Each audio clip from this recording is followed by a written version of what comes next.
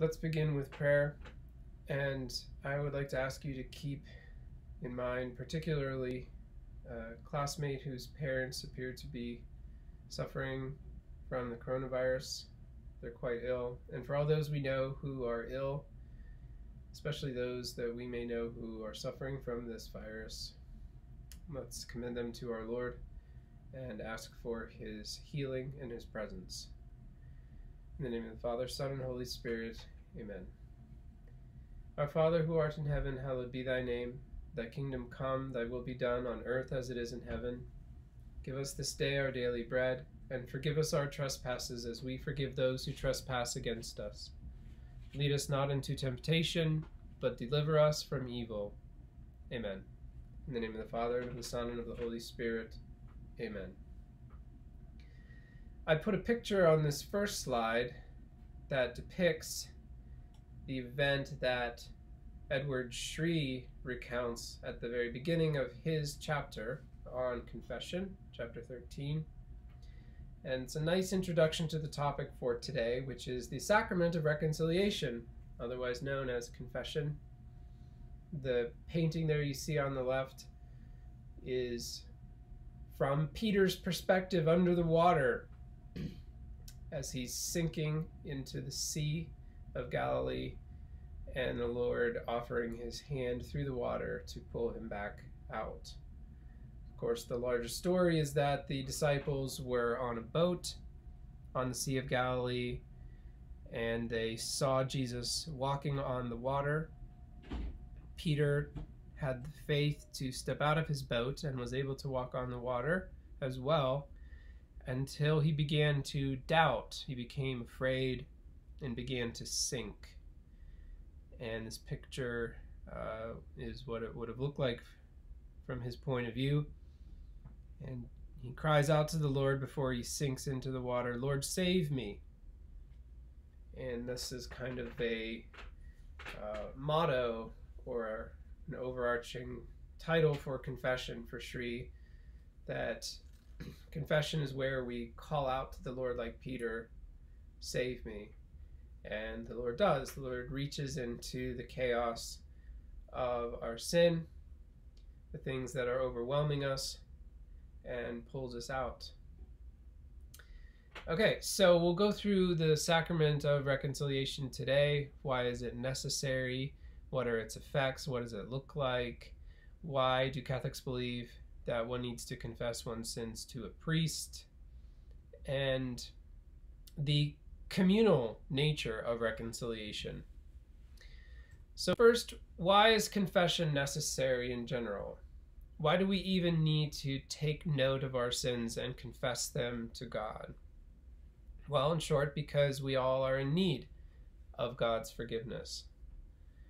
Sri quotes this passage from St. Paul's letter to the Romans: "All have sinned and fall short of the glory of God." So all of us stand in need of reconciliation because all are subject to sin. We are all caught up in sin, both in terms of the world we live in and our own lives as well. The world is structured in a way that it reflects sin. We are all implicated in it. We're all affected by it. And we all participate in it. We all contribute to the sin of the world. And so we stand in need of reconciliation because what this sin does is it separates us from God. It alienates us from God. I think I mentioned in a previous lecture, the root for the word sin in English comes from the German Sünde, to tear apart or to rip apart, to tear asunder. So sin, what it does is it wounds us. It brings about an inner conflict, a disintegration.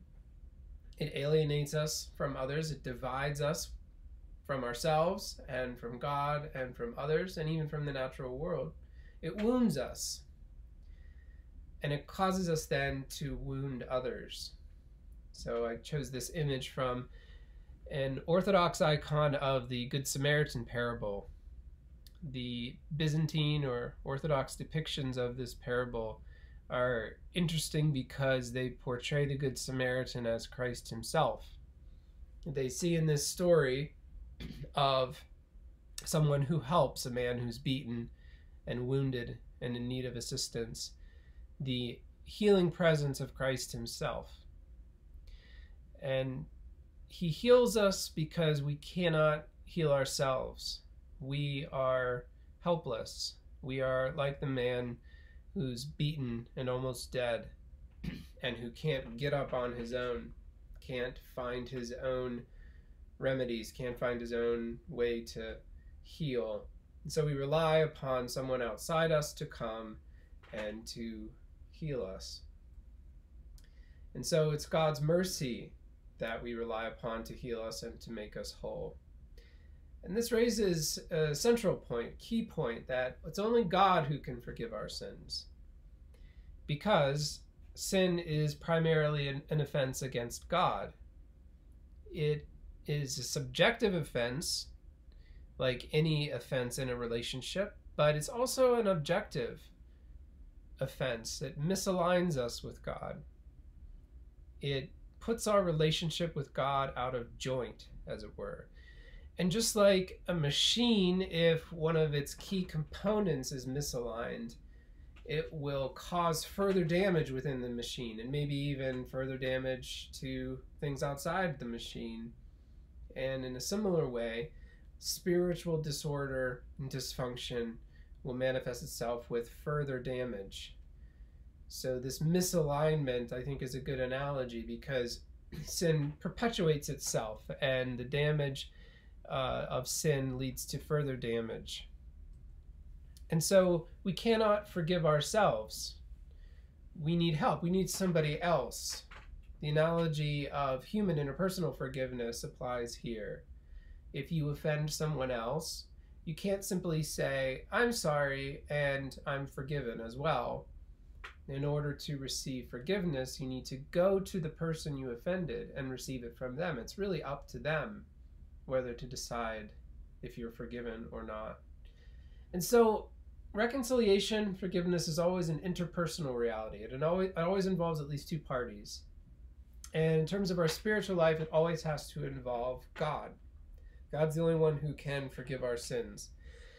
The primary mode or vehicle of this forgiveness comes through Jesus' death on the cross, according to Christians. So it's Jesus' death on the cross that allows God's forgiveness to apply itself to the whole world. It's Jesus' death on the cross that brings our relationship to God back into alignment, personally, communally, and even cosmically. So the first step in confessing sins is the recognition that one has sinned. But this awareness of sin is itself a grace. It's itself a gift that God gives us.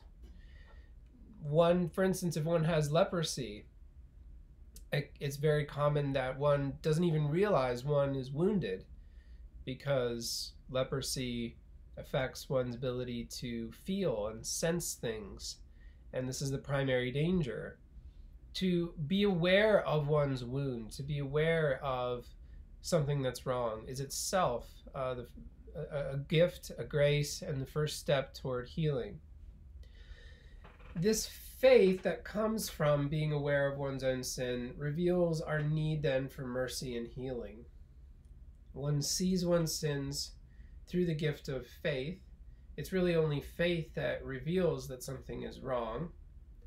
And then once one recognizes something is wrong, the next step is to reach out for forgiveness and for healing. I like the inclusion of this quote by Edward Shreve from G.K. Chesterton, that there are saints, there are people who are holy, whose lives are characterized more by grace and virtue than sin. But a saint only really means a man who really knows he is a sinner. You have this odd phenomenon in the Christian tradition that the ones who are held up as most holy are the ones who seem to be most sensitive to their own sins, most aware of their own sins. And that's because God's light, God's grace in one's life reveals everything about oneself, both one's beauty and one's goodness, one's gifts, one's aptitudes, but also one's defects, one's wounds, one's shortcomings, things that have to be improved. An analogy that I borrow from Bishop Robert Barron here is that if you're driving a car, you see through the windshield. Your windshield is a kind of medium to your vision of the road. And oftentimes you're just seeing through it, and you don't really notice the windshield itself. You don't notice any marks, any blemishes, any cracks that might be on the windshield, any bugs that might be blocking your vision. But when the light hits you straight on, especially at night, then you see all of those little flaws and defects, all those little blemishes in the windshield. And so the awareness of one's sins is kind of like that. The more light one receives from God, the more one can see one's own sins as well as one's own goodness and beauty. And in this way, the grace that leads us to repentance and then to reconciliation is leading us back to reality. Reconciliation is really about coming back in touch with who one is, what one's relationship with God is really like. It's an escape from the kind of self-deception, self-justification, and rationalization that we're all prone to. And he writes at the end of the chapter that sadly many people go through their whole lives never coming to terms with their sins and weaknesses. They never take responsibility for their actions.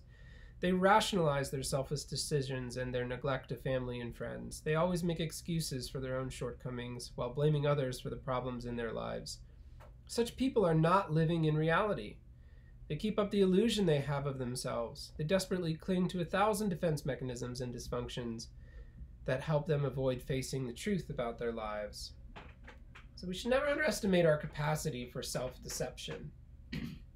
And reconciliation is really about seeing one's own spiritual life, one's own well-being from an external perspective so that one can have a more accurate and less self-deceived understanding of it. Okay, so there's two aspects, two main kind of effects that reconciliation has. The first we've already mentioned, namely that of revelation. Reconciliation is a kind of revelation. The Greek word apocalypse, apocalypses, where we get the word apocalypse from, means revelation. And we experience reconciliation initially as a kind of apocalypse. It's the ending of something. It's the ending of a drama of sin and self-justification. When one finally sees, okay, I was wrong, and I need to turn back. I need to change. This is, in a sense, a kind of cataclysm. It's the ending of a way of doing things because one sees reality in a new way. So seeing one's sins is a kind of revelation, but it's a revelation that is transformative. So God's grace reveals the reality of our sins, shines a light on what's really there, and therefore enables us to acknowledge this reality. And God then calls us to bring our sins into the light. And there's two dimensions of this that I wanted to point out. When you really recognize something and then reveal it, bring it out into the light of day, we make our sins external to us in this way. And this is very therapeutic. If you're feeling even joy or happiness, if you're feeling sadness or dejection, it always helps to make those feelings external. Even if it's just writing them down in your journal or expressing them to yourself or expressing them in prayer, this is very helpful to make what's internal external in some way. So confessing these sins, especially verbally, through prayer, through telling them to somebody else, brings these sins outside the realm of just your own mind and your own internal experience. And when you do that, you see how it weakens this sin in you. Sin is often associated with shame, and shame often leads to concealment, right? We try to hide our sins. But this is the way that sin thrives. It thrives in darkness. It thrives in concealment. And oftentimes when you make those sins external, they wither in the light. They're like gremlins, if you've ever seen that movie. They can't stand the light. To call them out for what they are, to reveal them to yourself, to God, to others, weakens their power. Our sins are usually more destructive than we think when we're living in them, when we're justifying them, when we're concealing them from ourselves and others. They're doing damage, and they're often doing more damage than we think. Our tendency is to downplay them. But when we reveal them, they usually appear much smaller than they really are. I don't know if you've ever had the experience of sleeping and you hear a noise, whether it's the chewing of a mouse or the buzzing of a fly, and it takes on a disproportionate size in your mind, right? Because it's disturbing you, it's bothering you. And then finally, when you reveal or capture this thing, it appears so small and insignificant. Well, sins are like that too. They seem to loom large in our mind, but when we make them external, we see the damage that they've done, but they also appear much smaller and weaker when they're brought into the light of day. Reconciliation is also a kind of liberation, and I associate it here with the biblical term exodus. So if apocalypse is a kind of revelation that is transformative and transforms one world into the other, liberation is a kind of movement from slavery to freedom. It is going out from a condition of servitude and confinement to a condition of freedom. Sin is characterized, particularly in the Old Testament, as a kind of weight. It's something that weighs you down. We carry it with us. And it hampers our movements. It hampers our growth.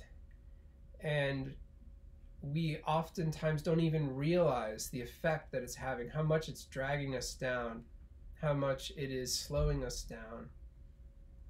And so confession and penance frees us from this weight. Sometimes we don't even realize how much a sin is hampering us until we're freed from it. And we look back and we see how hard we made our lives for ourselves when we were living in that sin. People who have recovered from addictions oftentimes express this. I never realized how stuck I was and how inhibited I was until I was freed. So confession and reconciliation lifts this weight from us and it frees us. But it frees us particularly to engage in and develop, resume, and sometimes relationships. It makes us the type of person that can then enter into relationships that are life-giving. So it not only has an effect upon our own experience, but it also has these ripple effects outward from us through our relationships. It makes us capable of true and life-giving relationships. Okay, so the next question then that both Sri and Hyams take on is, why does one need to confess to a priest? Why isn't it sufficient just to externalize your sins to yourself or to another person? Well, the reason from the Catholic perspective begins with the fact that only God can forgive sins. So we cannot bestow forgiveness upon ourselves. And another human being cannot bestow forgiveness on us. It's true that we should ask God for forgiveness, individually through personal prayer, but we also need something more than that. We need to be reintegrated into the community through the communal sacrament of confession. So the reason why there's this communal dimension is really because it's the way that Jesus has set things up for his community. In confession, one really does ask God for forgiveness, and one receives from God his own forgiveness. But it's through Christ that we receive this as Christians. So as God incarnate, Jesus Christ has the power to forgive sins, but he forgave sins in a particular way during his life on earth.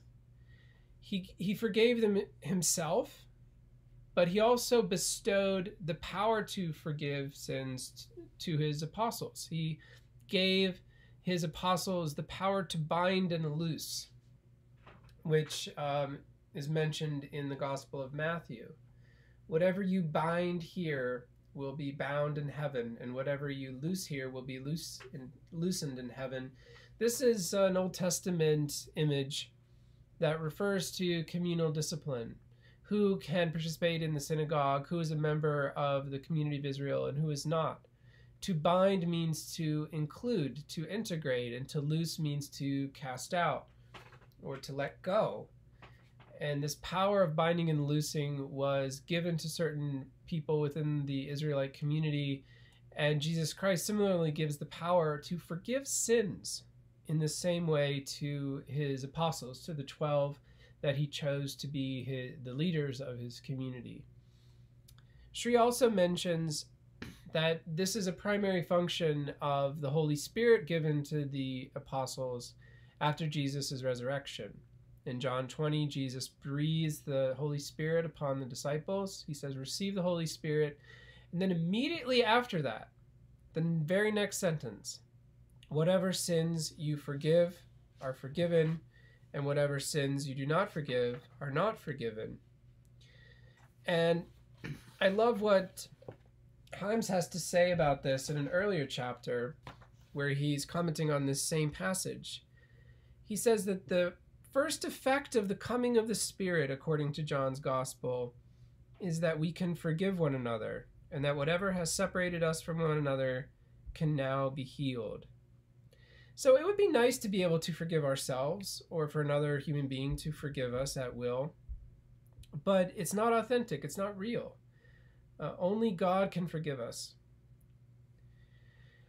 Okay, the other part of Jesus' ministry that Sri mentions is evidenced by St. Paul. So in St. Paul's second letter to the Corinthians, he speaks of this ministry of reconciliation.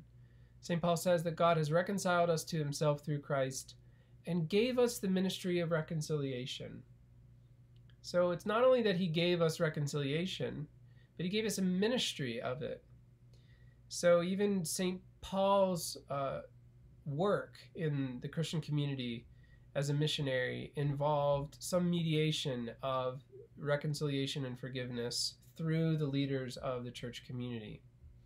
So the bottom line is God entrusted the church with his own power to forgive sins. God, of course, can forgive sins, however, and to whomever he wills, but he's also left behind this medium of forgiveness through the sacrament of confession. And it's important to recognize, as Sri emphasizes, that it's really Jesus Christ who is effecting this forgiveness. He is the priest behind the priest. The priest is really just a vehicle. He's a conduit of the forgiveness that Jesus Christ offers as God and man. He mentions that God's power to forgive is not limited to the sacrament. So this is not the only or the sole way that God forgives people, but the sacrament is nonetheless the ordinary and efficacious means of accessing the forgiveness offered by Christ. And this can be a great comfort for those who have a hard time believing that they could be forgiven, or they have a hard time believing that simply praying to God is going to bring about this forgiveness that they long for. This sacrament, Catholics believe, has the power to forgive sins through the very mode of its action, and in that way it's efficacious. It really does bring about forgiveness, independent of whether we happen to feel that forgiveness or not. Okay, the next thing to mention then is the communal dimension of reconciliation. And it's really Father Himes that brings this out most clearly. He comments at the beginning of the chapter that sin wounds not only the individual, but everybody that the individual is in relationship with. Sin not only wounds me, but all those that are related to me, all those upon whom I have some effect and impact. And he uses this assembly line analogy. So if you're a part of an assembly line, every person on the line has an essential role to play. And the final product depends upon everybody doing their job well and thoroughly. You're going to have a defective product at the end if somebody in the assembly line is compromised or is unable to do the job that they've been given. And so in this way, the sinfulness of every individual within the Christian community affects the overall capacity of that human community to image Christ in the world. Each of us, he writes, is called to a unique role in fulfilling the church's mission to make Christ fully present at all times in all places. And the reason for this is that we all stand in unique relationships to those in our lives. So only I am the particular son, parent, friend in the particular context in which I relate to people with whom I stand in those relationships. And so they depend upon me to bring Christ's presence into that relationship, into that context in which that relationship plays out. So sin diminishes not only my relationship with God, should be not only my relationship with God, this is the typo slide, I guess, but all my other relationships as well.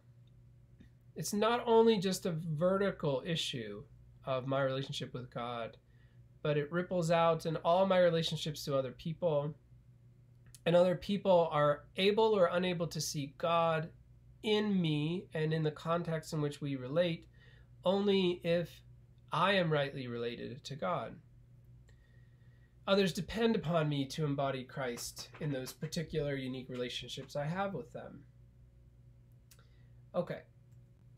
So, going further in this communal dimension of reconciliation, our relationship to God depends upon our relationship to others. We can't be in right relationship with God without being in right relationship with others as well. And this comes from that second reason why Christians need the church. We can't relate rightly to God unless we are in right relationship with other people. We can't love God without loving neighbor.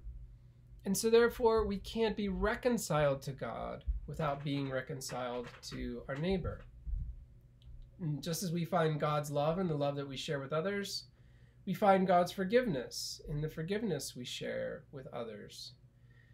We enter into a kind of reconciling dynamic or current that not only involves your relationship with God, but draws other people into it as well. God's love isn't just something private that you enjoy with God, but you encounter it with others and you enter into it through others. You depend upon your relationship with others in a way in order to have right relationship with God. Well, similarly, if you're out of right relationship with God, then that return to right relationship also has to involve a return to right relationship with the community as well, with the other people around you. It's a kind of way of appreciating this. I thought it might be good to meditate on a minute on what it's like to be in a communion line. What sort of impact does it have to show up to church, to go to confession, and to stand in line with the other people that you might know to receive this sacrament? Well, it emphasizes that you're all in the same boat. You're all in line together. You're all in need of forgiveness. It tells you something about everybody there. And when you're in that confession line, when you're in that line to receive the sacrament of reconciliation, all of the differences that usually distinguish one person from another kind of disappear. There's a certain sense of equality there. And you're all seeking forgiveness together at the same time. You're in the same place. You're receiving it from the same priest or the same set of priests. So there's a sense of solidarity as well. You're all taking action. You're all doing something common and concrete about this common need that you have. And it's incredibly leveling. You see other people as the same sort of vulnerable, weak, sinful creatures that you are. And it really, I think, fosters trust in a community. You see your friends, your family, your fellow parishioners in the same struggles that you are in. And this applies even to the priest as well, and even to bishops, and even to the Pope. You see the picture there of Pope Francis receiving the sacrament. Oftentimes, popes receive the sacrament of confession every day. It's not as if the holier you are, the less you need confession. It usually works the other way. Holier people go to this confession more often because they recognize their need, their weakness, their vulnerability. Okay, so back to Himes. God's forgiveness of us depends upon our forgiveness of others. So it goes beyond even just sort of a mutual implication that we have to make our relationship right with others in order to make our relationship right with God. It's a strict condition. Notice the line from the Our Father, which we said at the beginning of class. Forgive us our trespasses as we forgive those who trespass against us. It's not just forgive us our trespasses and then we'll try to forgive those who trespass against us. That as there is really an entailment. It is basically saying forgive us our trespasses to the extent that we forgive those who trespass against us. It's a recognition that there is a kind of conditional relationship between our forgiveness of others and God's forgiveness of us. And to really drive home this point, Jesus told this parable in the Gospel of Matthew of the unmerciful servant. And to summarize it, there is a master who forgives his servant's debts, which are significant. And the servant is unable to pay these debts, and he finds himself facing imprisonment and punishment. But the master is merciful and forgives his servant's debts and says, consider them canceled. The servant then, whose debts have just been forgiven, goes off and finds somebody who owes him money and then threatens the same punishment, but is not merciful. The servant refuses to forgive the debts of the person that owes him money. And so what happens? Well, the master finds out about this and then revokes his forgiveness of his servant's debts, saying basically, why should I forgive your debts if you go off and treat others unmercifully? And Jesus concludes the parable by saying, this is how my heavenly Father will treat each of you unless you forgive your brother or sister from your heart. So it's a pretty strict commandment. God commands us to forgive. And it's not only one time. It's not a kind of limited commandment. His disciples even ask him, how many times should we forgive our brother and sister? And he says, it's not once, it's not even 7 times, it's 70 times 7 times, which is really an idiom for saying it's endlessly. This command has no limit. You're commanded, you're obligated to forgive your brother and your sister without limit. It raises the question, though, can we really make ourselves forgive from the heart? Is this something that we can just sort of will ourselves to do? Can we force ourselves to really forgive? Not just to say, I forgive you, but to actually mean it? Well, of course not. And this is why we need God's help. Even if we find ourselves in situations where we can't really authentically come to a state of forgiveness of another, we can still ask God's help, realizing that this is what God expects from us, but we can't do it on our own.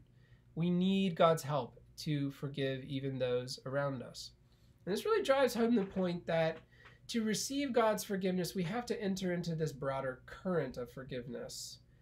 God's forgiveness to the world is meant to apply to us, but also to flow forth from us.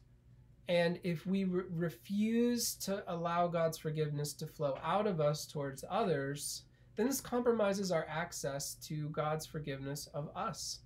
So we sort of are entering into a current or a whole dynamic of forgiveness by receiving reconciliation. Himes concludes his chapter by noting that sins are not forgotten, but they are, however, redeemed. What does he mean by that?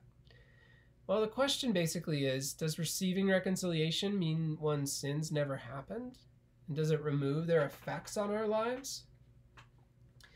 Well, the answer here is no. So if one has an addiction to something, and one confesses that addiction as a sin in confession, that doesn't mean that one has any less tendency or any less disposition toward those same behaviors as before.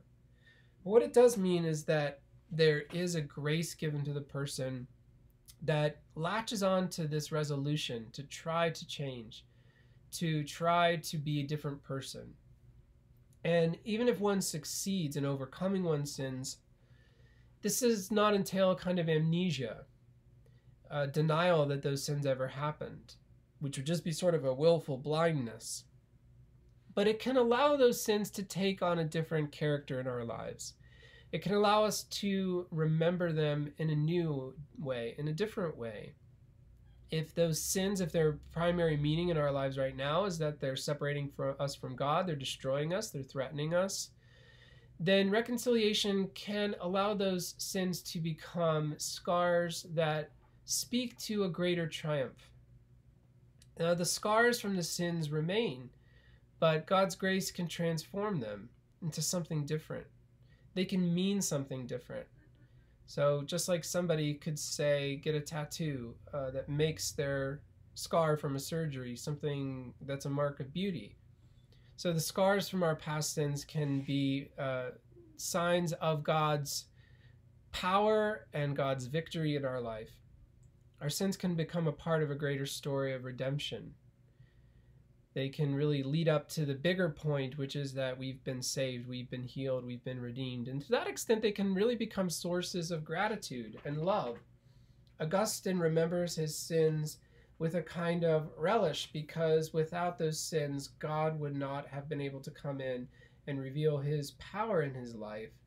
And so those sins no longer are marks of shame, but they are sources of gratitude, because it's through those sins that Augustine was able to come to the truth and to receive God's grace.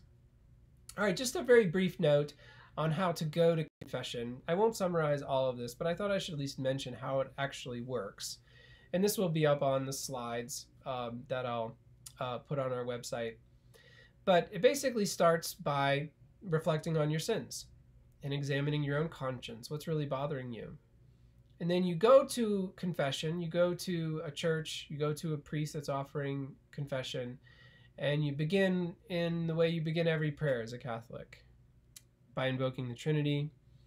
And then you give some sort of indication that you're here for confession. You say either, "Bless me, Father, for I have sinned," or you say, "Lord, have mercy on me, a sinner." And then you tell the priest how long it's been since your last confession. And then you commence to name the sins that are on your heart, the sins that you can remember, how many times you committed those sins. The priest may comment upon the sins that you've listed, may give you some advice, but then will ultimately assign you a penance, which is usually a set of prayers, maybe reading a psalm, maybe performing some act of prayer or devotion, and sometimes even an act of reconciliation or reparation. Say if you stole something, the priest might say, well, you have to give it back. And then the priest asks for an act of contrition, which you can see there on the bottom right. That's the standard formula for an act of contrition, but it doesn't need to always be that exact prayer. And then the priest extends his hands to you and prays the prayer of absolution over you, which is the conferral of the sacrament of reconciliation. Your sins are absolved, you're forgiven, and then you respond, Amen. And then there's a brief concluding exchange, thanks be to God, or thank you, Father. And that's how confession works. It's pretty simple.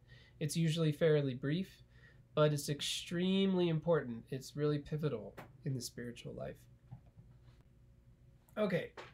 And if you'll forgive me, I just want to conclude with this beautiful quotation from Pope Francis, which expresses how the experience of forgiveness in the sacrament of reconciliation can really be an authentic encounter with Jesus himself. And for anybody who hasn't been for a long time or maybe hesitant to go, perhaps even for lack of faith, this can be a way of receiving faith. It can be a way of re-encountering God, and it can be a new point of departure for one's spiritual life and for one's faith. Pope Francis writes, everything in our life today, just as in Jesus' time, begins with an encounter with this man, the carpenter of Nazareth, a man like all men and yet different. The first ones, John, Andrew, and Simon, felt themselves to be looked into their very depths, read in their innermost being, and in them sprang forth a surprise, a wonder that instantly made them feel bound to him, made them feel different. We cannot understand this dynamic of encounter which brings forth wonder and adherence if it has not been triggered by mercy. Only someone who has encountered mercy, who has been caressed by the tenderness of mercy, is happy and comfortable with the Lord. Forcing things a bit, I dare to say that the privileged locus of the encounter is the caress of the mercy of Jesus Christ on my sin. Pope Francis himself felt that he received his vocation to the priesthood through an experience of confession, where a priest was just waiting for him, and he realized that the Lord was always waiting for him and was always making the first move to draw him to himself. Okay, so that's it for today, and I look forward to perhaps seeing some of you in the live discussion meetings on Monday, and hope you're well, and keep safe. Take care. God bless.